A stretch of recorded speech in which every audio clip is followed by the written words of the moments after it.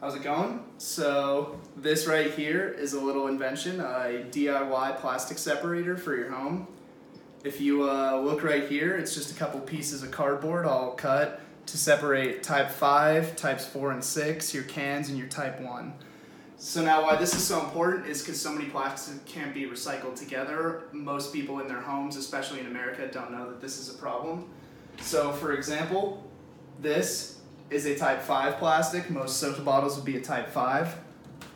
You place it in here. Most aluminum cans need to be separated from other plastics as well. Put that in here. A lot of food containers will be type 4 or type 6. You can usually check right on the bottom, it'll say with the type. You put that right in here.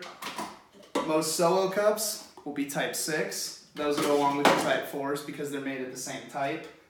And a lot of food containers as well, such as these little K-cup pods. These will also be your type 4s and they can be recycled as well.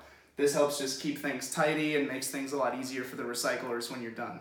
Thank you.